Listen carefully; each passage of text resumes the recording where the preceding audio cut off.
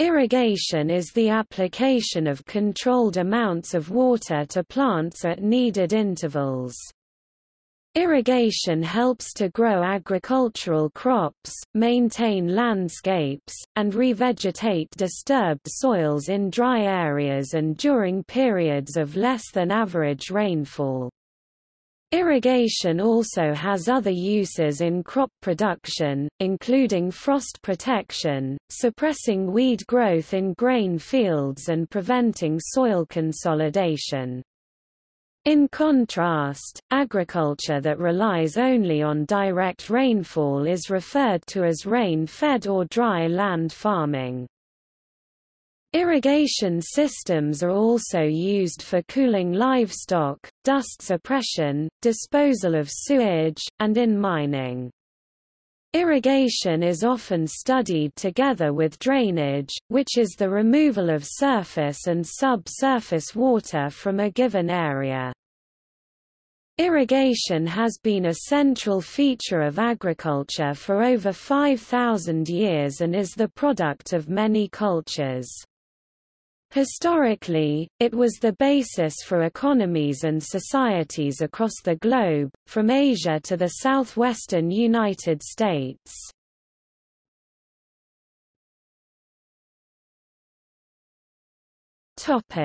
History. Archaeological investigation has found evidence of irrigation in areas lacking sufficient natural rainfall to support crops for rain-fed agriculture. The earliest known use of the technology dates to the 6th millennium BCE in Khuzestan in the southwest of present-day Iran. Irrigation was used as a means of manipulation of water in the alluvial plains of the Indus Valley Civilization. The application of it is estimated to have begun around 4500 BC and drastically increased the size and prosperity of their agricultural settlements. The Indus Valley Civilization developed sophisticated irrigation and water storage systems, including artificial reservoirs at Gurna dated to 3000 BCE, and an early canal irrigation system from c. 2600 BCE. Large-scale agriculture was practiced, with an extensive network of canals used for the purpose of irrigation. Farmers in the Mesopotamian plain used irrigation from at least the 3rd millennium BCE. They developed perennial irrigation, regularly watering crops throughout the growing season by coaxing water through a matrix of small channels formed in the field. Ancient Egyptians practiced basin irrigation using the flooding of the Nile to inundate land plots which had been surrounded by dikes. The flood water remained until the fertile sediment had settled before the engineers returned the surplus to the watercourse. There is evidence of the ancient Egyptian pharaoh Amenemhet III in the 12th dynasty about 1800 BCE using the natural lake of the Fayyum oasis as a reservoir to store surpluses of water for use during dry seasons. The lake swelled annually from the flooding of the Nile. The ancient Nubians developed a form of irrigation by using a waterwheel-like device called a sakia. Irrigation began in Nubia sometime between the 3rd and 2nd millennia BCE. It largely depended upon the flood waters that would flow through the Nile River and other rivers in what is now the Sudan. In sub-Saharan Africa, irrigation reached the Niger River region cultures and civilizations by the 1st or 2nd millennium BCE and was based on wet season flooding and water harvesting. Evidence of terrace irrigation occurs in pre-Columbian America, early Syria, India, and China.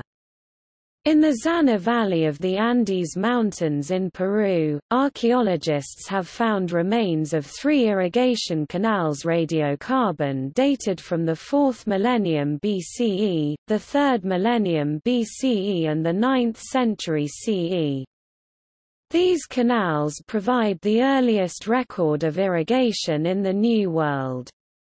Traces of a canal possibly dating from the 5th millennium BCE were found under the 4th millennium canal. Ancient Persia, modern-day Iran, used irrigation as far back as the 6th millennium BCE to grow barley in areas with insufficient natural rainfall. The qanats, developed in ancient Persia about 800 BCE, are among the oldest known irrigation methods still in use today. They are now found in Asia, the Middle East and North Africa. The system comprises a network of vertical wells and gently sloping tunnels driven into the sides of cliffs and of steep hills to tap groundwater. The noria, a water wheel with clay pots around the rim powered by the flow of the stream or by animals where the water source was still, first came into use at about this time among Roman settlers in North Africa. By 150 BCE the pots were fitted with valves to allow smoother filling as they were forced into the water. The irrigation works of ancient Sri Lanka, the earliest dating from about 300 BCE in the reign of King Pandukabhaya, and under continuous development for the next 1,000 years, were one of the most complex irrigation systems of the ancient world. In addition to underground canals, the Sinhalese were the first to build completely artificial reservoirs to store water. These reservoirs and canal systems were used primarily to irrigate paddy fields, which require a lot of water to cultivate. Most of these irrigation systems still exist undamaged up to now, in Anuradhapura and Polonnaruwa, because of the advanced and precise engineering. The system was extensively restored and further extended during the reign of King Parakrama Bahu (1153–1186 CE).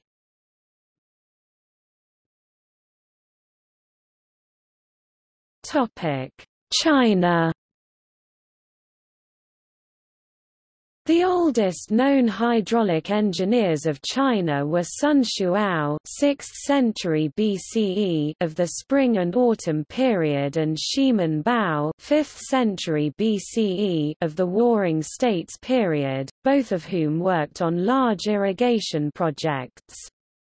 In the Sichuan region belonging to the state of Qin of ancient China, the Dujiangyan irrigation system devised by the Qin Chinese hydrologist and irrigation engineer Li Bing was built in 256 BCE to irrigate a vast area of farmland that today still supplies water. By the 2nd century AD, during the Han dynasty, the Chinese also used chain pumps which lifted water from a lower elevation to a higher one. These were powered by manual foot pedal, hydraulic waterwheels, or rotating mechanical wheels pulled by oxen. The water was used for public works, providing water for urban residential quarters and palace gardens, but mostly for irrigation of farmland canals and channels in the fields.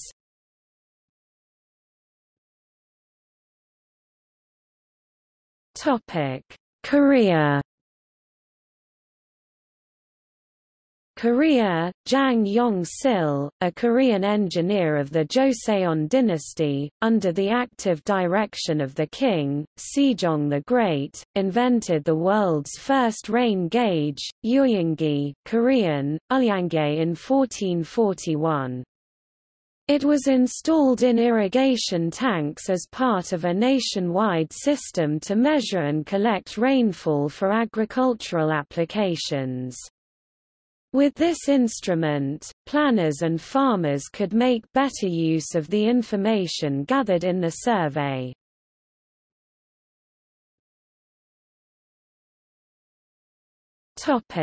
North America. The earliest agricultural irrigation canal system known in the area of the present-day United States dates to between 1200 BC and 800 BC and was discovered in Marana, Arizona, adjacent to Tucson, in 2009. The irrigation canal system predates the Hohokam culture by 2,000 years and belongs to an unidentified culture. In North America, the Hohokam were the only culture known to rely on irrigation canals to water their crops, and their irrigation systems supported the largest population in the Southwest by AD 1300. The Hohokam constructed an assortment of simple canals combined with weirs in their various agricultural pursuits. Between the 7th and 14th centuries they built and maintained extensive irrigation networks along the lower Salt and Middle Gila rivers that rivaled the complexity of those used in the ancient Near East, Egypt, and China. These were constructed using relatively simple excavation tools, without the benefit of advanced engineering technologies, and achieved drops of a few feet per mile, balancing erosion and siltation. The Hohokam cultivated varieties of cotton, tobacco, maize, beans and squash, as well as harvesting an assortment of wild plants. Late in the Hohokam chronological sequence, they also used extensive dry farming systems, primarily to grow agave for food and fiber. Their reliance on agricultural strategies based on canal irrigation, vital in their less than hospitable desert environment and arid climate, provided the basis for the aggregation of rural populations into stable urban centers.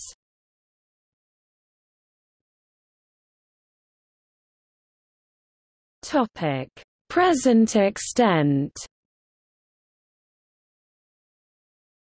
In year 2000, the total fertile land was 2,788,000 square kilometers, 689 million acres, and it was equipped with irrigation infrastructure worldwide.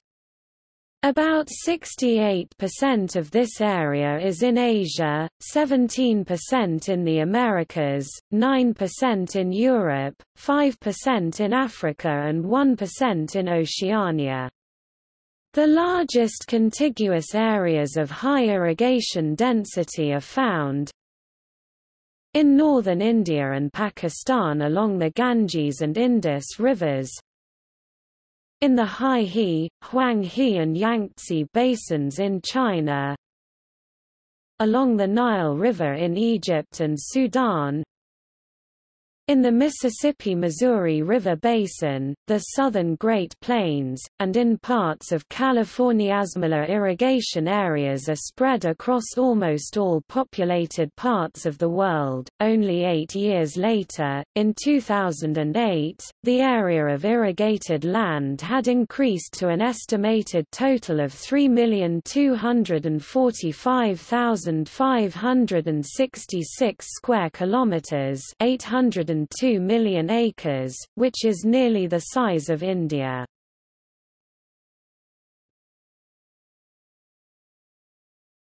Topic: Types of irrigation. There are several methods of irrigation. They vary in how the water is supplied to the plants. The goal is to apply the water to the plants as uniformly as possible, so that each plant has the amount of water it needs, neither too much nor too little.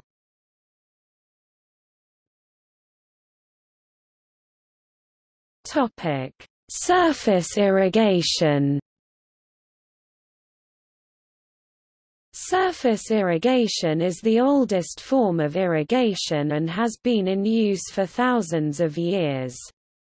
In surface, flood, or level basin irrigation systems, water moves across the surface of an agricultural lands, in order to wet it and infiltrate into the soil.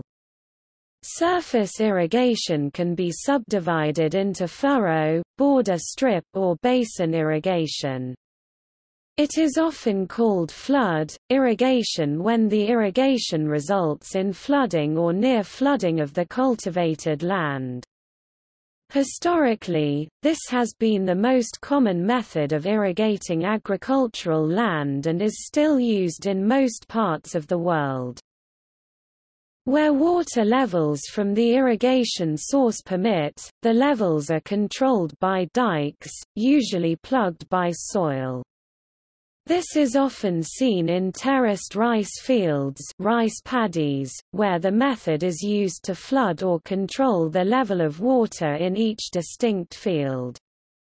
In some cases, the water is pumped, or lifted by human or animal power to the level of the land.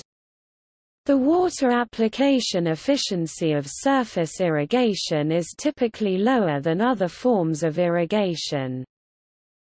Surface irrigation is even used to water landscapes in certain areas, for example, in and around Phoenix, Arizona, the irrigated area is surrounded by a berm and the water is delivered according to a schedule set by a local irrigation district.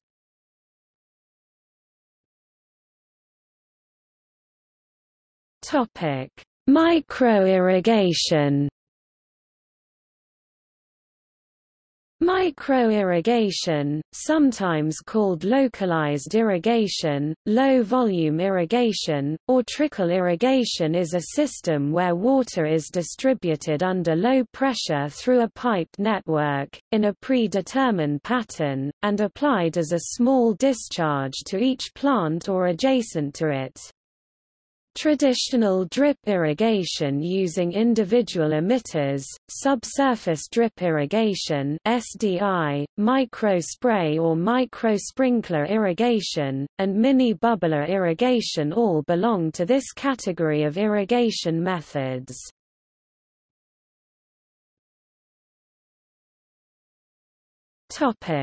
Drip irrigation. Drip or micro-irrigation, also known as trickle irrigation, functions as its name suggests. In this system water falls drop by drop just at the position of roots. Water is delivered at or near the root zone of plants, drop by drop. This method can be the most water-efficient method of irrigation. If managed properly, evaporation and runoff are minimized. The field water efficiency of drip irrigation is typically in the range of 80 to 90% when managed correctly. In modern agriculture, drip irrigation is often combined with plastic mulch, further reducing evaporation, and is also the means of delivery of fertilizer. The process is known as fertigation. Deep percolation, where water moves below the root zone, can occur if a drip system is operated for too long or if the delivery rate is too high. Drip irrigation methods range from very high-tech and computerized to low-tech and labor-intensive. Lower water pressures are usually needed than for most other types of systems, with the exception of low-energy center pivot systems and surface irrigation systems, and the system can be designed for uniformity throughout a field or for precise water delivery to individual plants in a landscape containing a mix of plant species. Although it is difficult to regulate pressure on steep slopes, pressure-compensating emitters are available, so the field does not have to be level. High-tech solutions involve precisely calibrated emitters located along lines of tubing that extend from a computerized set of valves.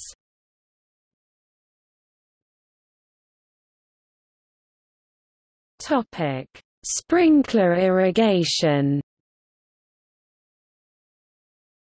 In sprinkler or overhead irrigation, water is piped to one or more central locations within the field and distributed by overhead high-pressure sprinklers or guns. A system using sprinklers, sprays, or guns mounted overhead on permanently installed risers is often referred to as a solid-set irrigation system. Higher pressure sprinklers that rotate are called rotors and are driven by a ball drive, gear drive, or impact mechanism. Rotors can be designed to rotate in a full or partial circle. Guns are similar to rotors, except that they generally operate at very high pressures of 275 to 900 kilopascals, 40 to 130 psi, and flows of 3 to 76 L/s, 50 to 1200 US gallon per minute, usually with nozzle diameters in the range of 10 to 50 mm, 0.5 to 1.9 in. Guns are used not only for irrigation, but also for industrial applications such as dust suppression and logging.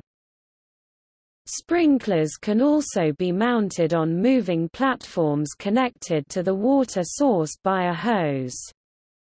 Automatically moving wheeled systems known as traveling sprinklers may irrigate areas such as small farms, sports fields, parks, pastures, and cemeteries unattended. Most of these use a length of polyethylene tubing wound on a steel drum. As the tubing is wound on the drum powered by the irrigation water or a small gas engine, the sprinkler is pulled across the field. When the sprinkler arrives back at the reel, the system shuts off. This type of system is known to most people as a waterreel traveling irrigation sprinkler, and they are used extensively for dust suppression, irrigation, and land application of wastewater. Other travelers use a flat rubber hose that is dragged along behind while the sprinkler platform is pulled by a cable.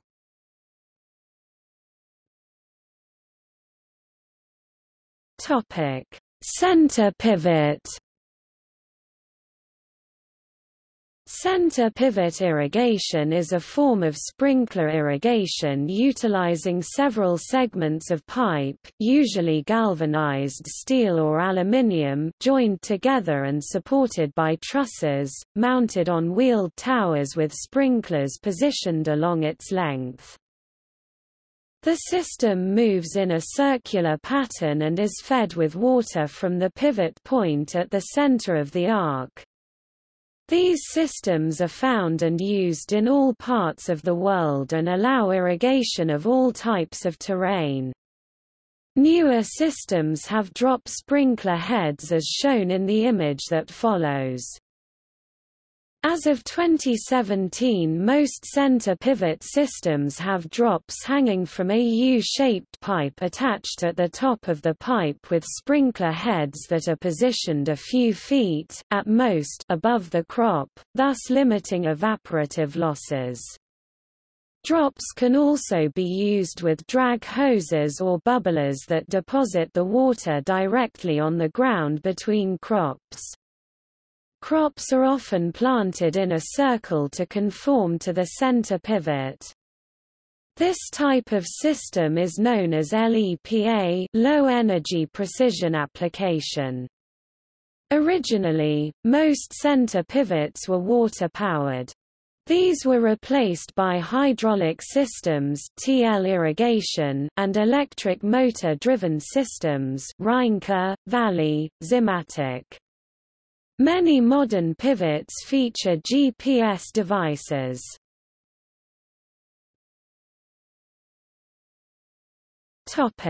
Irrigation by lateral move, side roll, wheel line, wheel move.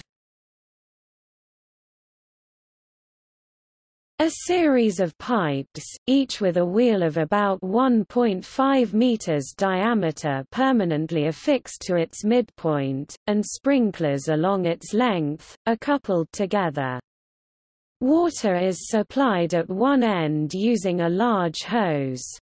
After sufficient irrigation has been applied to one strip of the field, the hose is removed, the water drained from the system, and the assembly rolled either by hand or with a purpose-built mechanism, so that the sprinklers are moved to a different position across the field. The hose is reconnected. The process is repeated in a pattern until the whole field has been irrigated. This system is less expensive to install than a center pivot, but much more labor-intensive to operate. It does not travel automatically across the field, it applies water in a stationary strip, must be drained, and then rolled to a new strip. Most systems use 100 or 130 mm 4 or 5 inch diameter aluminum pipe. The pipe doubles both as water transport and as an axle for rotating all the wheels. A drive system, often found near the center of the wheel line, rotates the clamped-together pipe sections as a single axle, rolling the whole wheel line. Manual adjustment of individual wheel positions may be necessary if the system becomes misaligned. Wheel line systems are limited in the amount of water they can carry, and limited in the height of crops that can be irrigated. One useful feature of a lateral move system is that it consists of sections that can be easily disconnected, adapting to field shape as the line is moved. They are most often used for small, rectilinear, or oddly shaped fields, hilly or mountainous regions, or in regions where labor is inexpensive.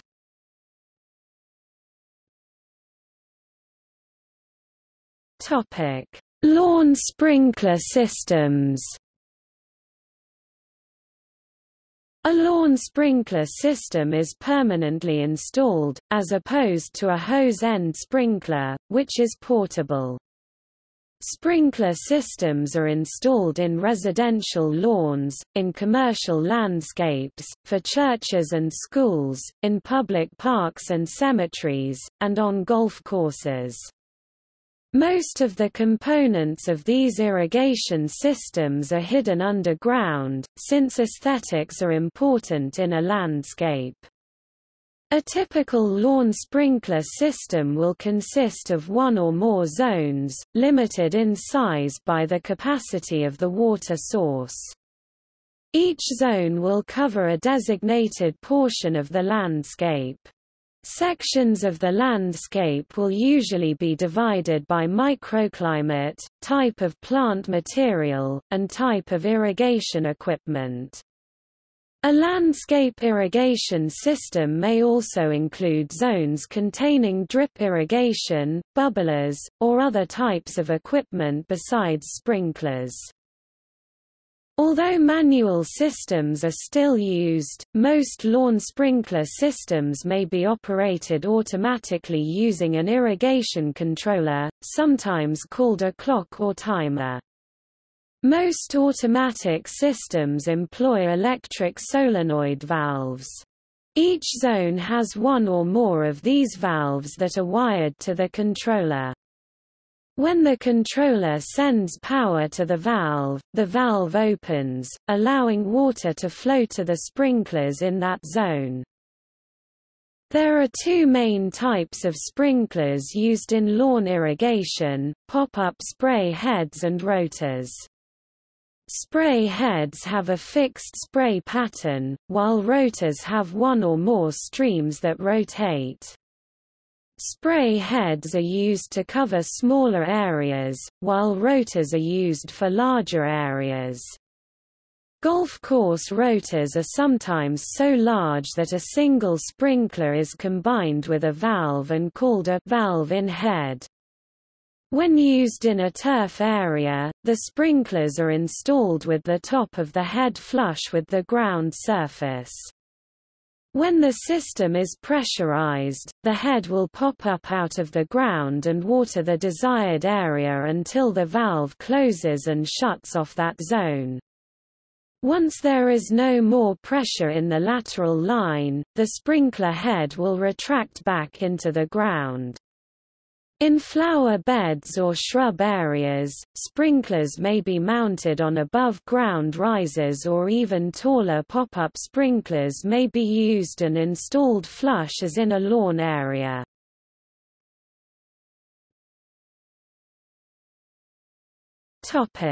Hose end sprinklers.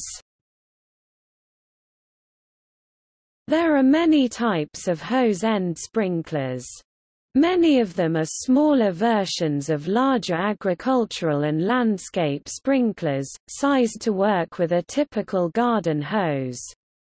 Some have a spiked base allowing them to be temporarily stuck in the ground, while others have a sled base designed to be dragged while attached to the hose.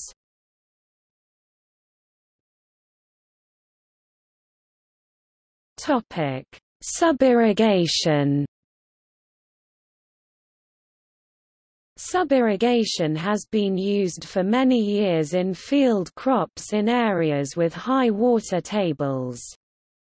It is a method of artificially raising the water table to allow the soil to be moistened from below the plant's root zone. Often those systems are located on permanent grasslands in lowlands or river valleys and combined with drainage infrastructure. A system of pumping stations, canals, weirs and gates allows it to increase or decrease the water level in a network of ditches and thereby control the water table. Subirrigation is also used in commercial greenhouse production, usually for potted plants. Water is delivered from below, absorbed upwards, and the excess collected for recycling. Typically, a solution of water and nutrients floods a container or flows through a trough for a short period of time, 10 to 20 minutes, and is then pumped back into a holding tank for reuse. Sub-irrigation in greenhouses requires fairly sophisticated, expensive equipment and management. Advantages are water and nutrient conservation, and labor savings through reduced system maintenance and automation. It is similar in principle and action to subsurface basin irrigation. Another type of subirrigation is the self-watering container, also known as a sub-irrigated planter. This consists of a planter suspended over a reservoir with some type of wicking material such as a polyester rope. The water is drawn up the wick through capillary action.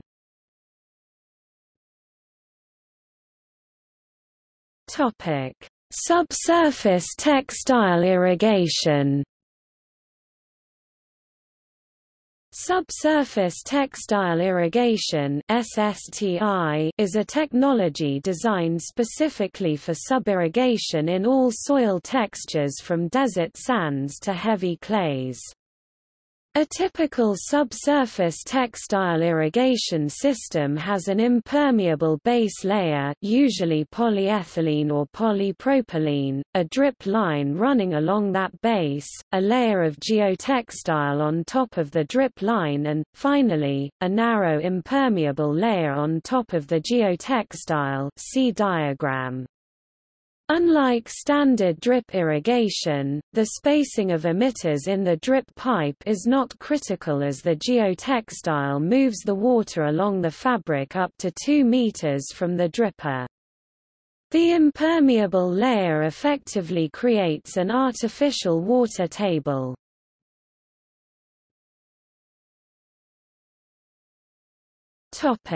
Water sources. Irrigation water can come from groundwater extracted from springs or by using wells, from surface water withdrawn from rivers, lakes or reservoirs, or from non-conventional sources like treated wastewater, desalinated water, drainage water, or fog collection. A special form of irrigation using surface water is spate irrigation, also called floodwater harvesting.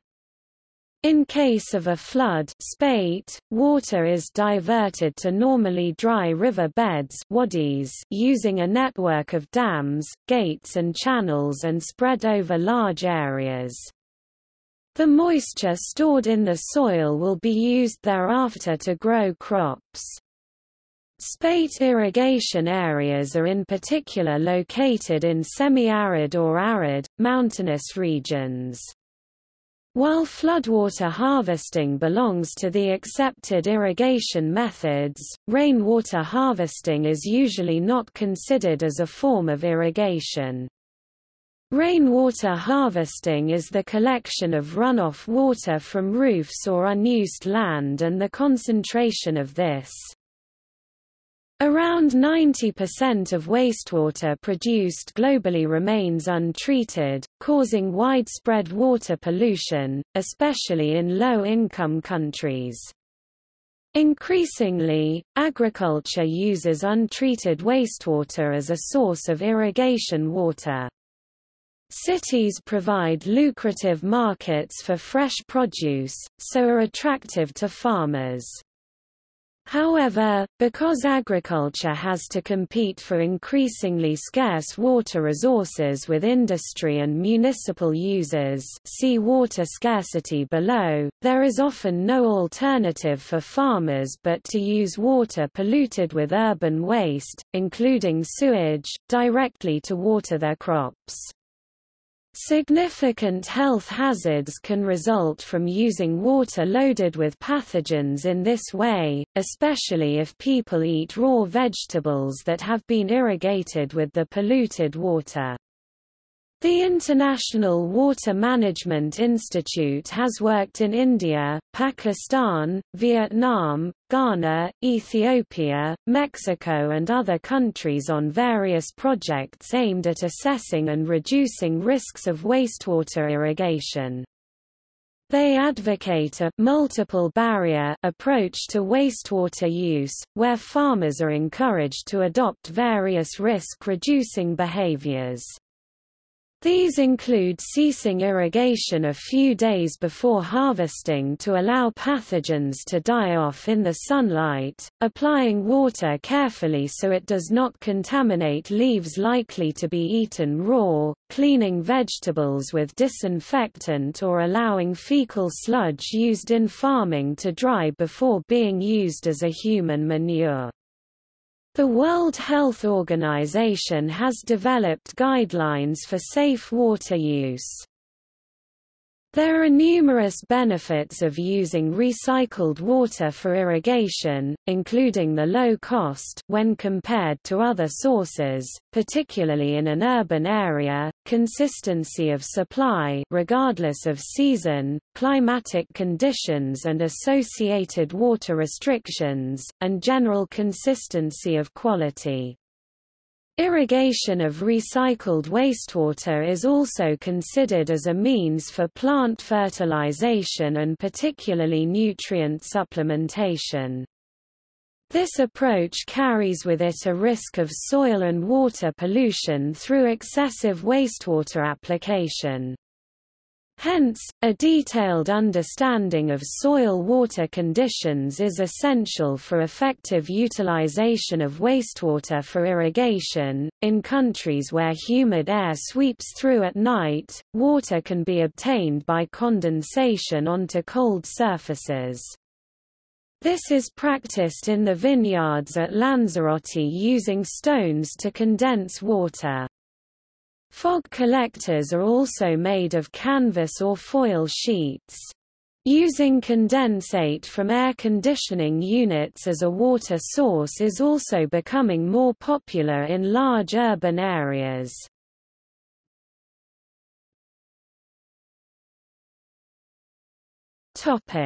Efficiency. Modern irrigation methods are efficient enough to supply the entire field uniformly with water, so that each plant has the amount of water it needs, neither too much nor too little. Water use efficiency in the field can be determined as follows: field water efficiency % equals water transpired by crop divided by water applied to field x 100. Until 1960s, the common perception was that water was an infinite resource. At that time, there were fewer than half the current number of people on the planet. People were not as wealthy as today, consumed fewer calories and ate less meat, so less water was needed to produce their food. They required a third of the volume of water we presently take from rivers. Today, the competition for water resources is much more intense. This is because there are now more than 7 billion people on the planet, their consumption of water-thirsty meat and vegetables is rising, and there is increasing competition for water from industry, urbanization and biofuel crops. To avoid a global water crisis, farmers will have to strive to increase productivity to meet growing demands for food, while industry and cities find ways to use water more efficiently. Successful agriculture is dependent upon farmers having sufficient access to water. However, water scarcity is already a critical constraint to farming in many parts of the world. With regards to agriculture, the World Bank targets food production and water management as an increasingly global issue that is fostering a growing debate. Physical water scarcity is where there is not enough water to meet all demands, including that needed for ecosystems to function effectively. Arid regions frequently suffer from physical water scarcity. It also occurs where water seems abundant but where resources are overcommitted. This can happen where there is overdevelopment of hydraulic infrastructure, usually for irrigation. Symptoms of physical water scarcity include environmental degradation and declining groundwater. Economic scarcity, meanwhile, is caused by a lack of investment in water or insufficient human capacity to satisfy the demand for water. Symptoms of economic water scarcity include a lack of infrastructure, with people often having to fetch water from rivers for domestic and agricultural uses. Some 2.8 billion people currently live in water-scarce areas.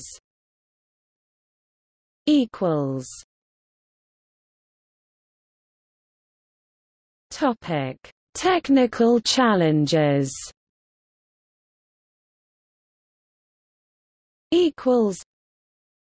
Irrigation schemes involve solving numerous engineering and economic problems while minimizing negative environmental impact.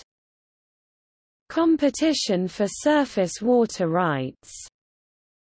Overdrafting, depletion of underground aquifers. In the mid-20th century, the advent of diesel and electric motors led to systems that could pump groundwater out of major aquifers faster than drainage basins could refill them. This can lead to permanent loss of aquifer capacity, decreased water quality, ground subsidence, and other problems.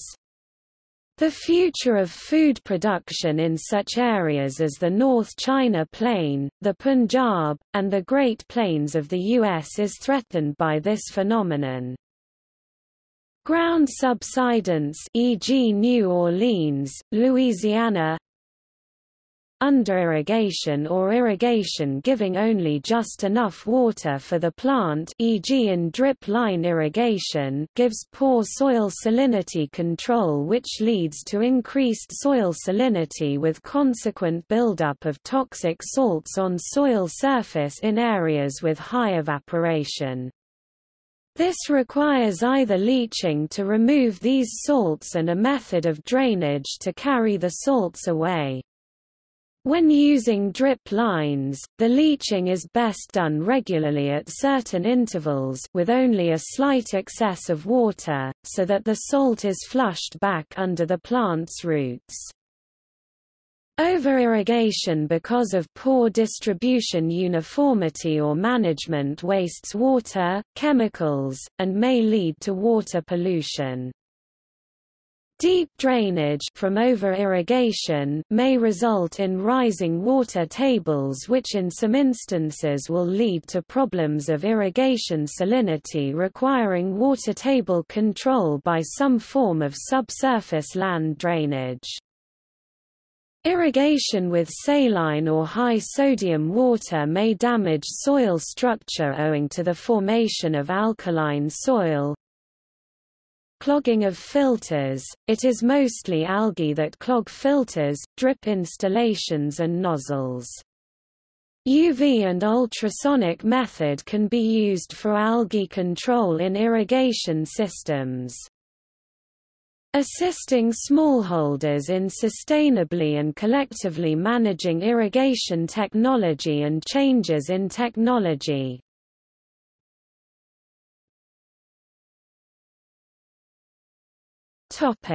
Impact on society.